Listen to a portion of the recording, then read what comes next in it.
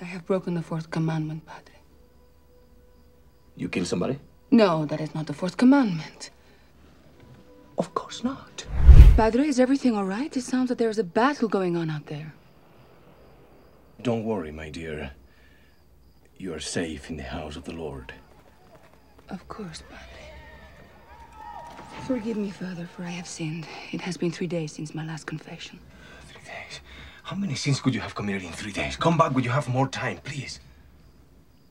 Excuse me? Listen, señorita.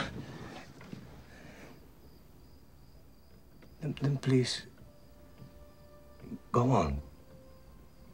I have broken the fourth commandment, Padre. You killed somebody? No, that is not the fourth commandment. Of course not. In what way did you break the most sacred of commandments? I dishonored my father. That is not so bad. Maybe your father deserved it. What did you say? I said, tell me more, my child. Well, I tried to behave properly, the way my father would like me to. But I'm afraid my heart is too wild. Too wild? Yes. Could you be a little more specific about that? I had impure thoughts about a man. Huh? I did. I think he was a bandit or something. He wore a black mask. He had a deep voice? Yes. Ruggedly handsome? I do not know. His face was half covered. But something in his eyes captured me. Capture you? I felt warm, feverish. Lustful?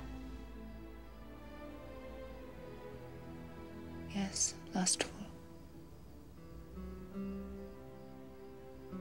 Forgive me.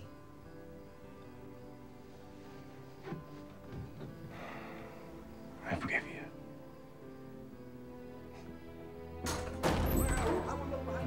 Look over there by the altar! Search everything! The chapel, the loft, the rectory, all of it. This is the house of God. Don't worry, Padre. We'll be gone by the time he gets back. Señorita, you have done nothing wrong. The only sin would be to deny what your heart truly feels. Now go. Elena!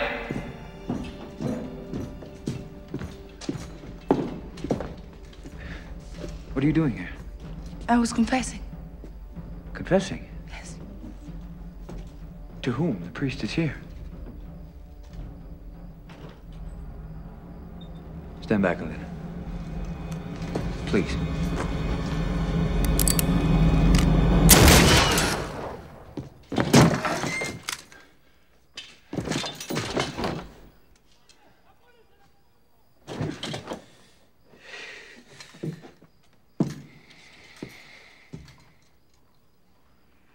Out of respect for Miss Montero, I'll deal with you later.